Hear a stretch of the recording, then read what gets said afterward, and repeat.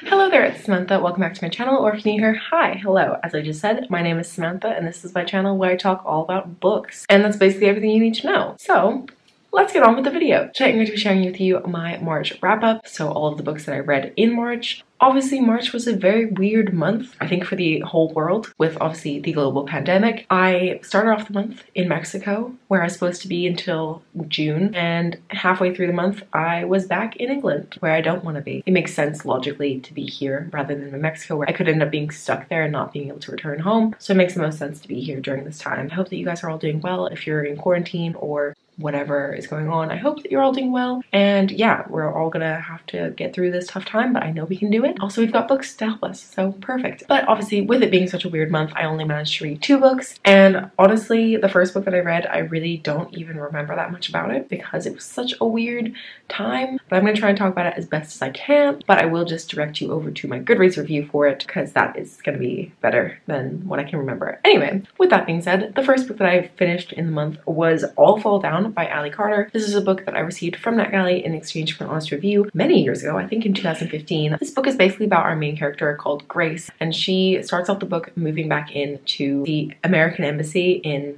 I don't even know where, but basically there's just this place with a lot of embassies, and yeah, she moves back into the American embassy where her grandfather is the ambassador, if that's the right term. But yeah, she moves back in there, and then she starts causing lots of trouble because she is convinced that her mother was murdered instead of what everyone tells her, which is that she was killed in a fire. So she is absolutely certain that her mother was murdered, and then she sees someone who matches the description that she remembers, and then it just gets really weird from there. Honestly, this book was super weird, and I'm surprised I gave it a 3. I think actually thinking back to it, I would more give this book a 2.5 out of 5 stars. And basically the reason why I didn't like it very much was because essentially, I'm not sure if this was just because it was an advanced reader's copy or if this was something that was also in the finished copy, but my copy did not have chapters. It was all just continuous. So I don't know if that was on purpose or if it was just not formatted because it was an arc. I'm not sure. I guess it kind of makes sense because she's kind of like an unreliable narrator, so it makes sense that maybe the story's a bit jumbled and all over the place. But with that being said, the story was jumbled and all over the place, so it was kind of hard to follow in a way. I don't know, it was just a weird one for me. I did really enjoy the side characters. We had 3 side characters who I really enjoyed, who were Noah, Rosie, and Megan. Honestly, if I had a story about them, I would have much preferred it. Like, if we just cut Grace out, even though she was really important to the story, obviously, I would have preferred a lot more. The writing was just really weird for me because of this lack of formatting, and yeah, it was just it was just a weird read for me. And obviously, as I said, I read this at a really weird time.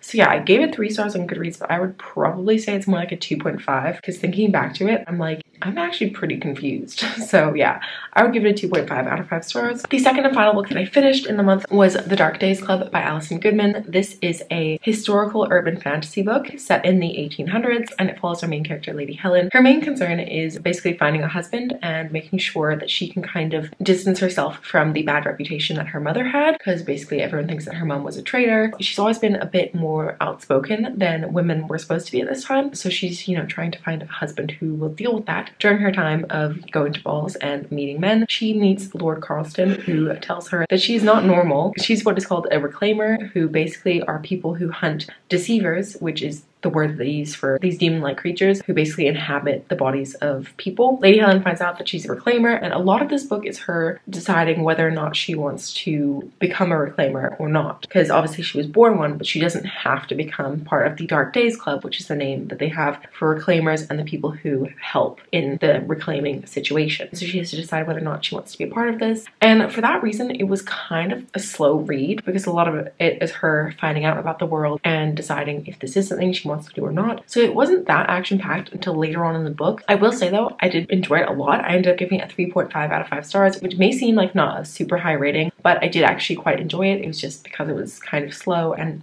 definitely an introduction to the series. I mean, obviously it's the first book, but you know what I mean. So because of that, I only gave it a 3.5 out of 5 stars. But I am really intrigued, and I do already own the second book, so I do think that I will read it soon, and hopefully it will be better because it's already got the setup done. I did enjoy it, and I will continue on with the series, so a success, I think. And another reason why I didn't read a lot during the month is because I was trying to read a book which I'm just really struggling with, but I really am determined to finish it. But that book is Into the Crooked Place by Alexandra Christo. I read half of this book last month, and I just can't get into it. I don't know why. I thought it was because of everything going on, but then I put it down and I started over from the beginning and I still can't get into it. And I can read now. I'm over my little reading slump, so I don't know why, but I just don't like this book very much, and I'm so sad because I loved her first book, but I'm gonna see how it goes. I still have quite a bit left. I actually ended up picking up the audiobook, so yeah, I'm gonna finish it on audio and see how it goes. I'll talk about this in my April wrap-up when I will have finished it, I swear. But anyway, so those were the 2 books that I read in the month, so please let me know what you guys read down below. I would love to know if you have any recommendations or anything, or